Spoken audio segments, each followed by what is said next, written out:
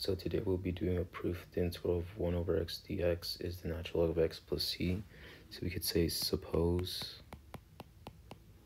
x is a complex number, then x equals e to the I theta implies dx is I e to the I theta d theta.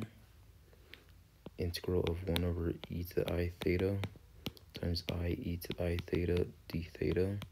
The e to the I theta is cancelled and we're left with I integral of d theta, which is I theta plus c.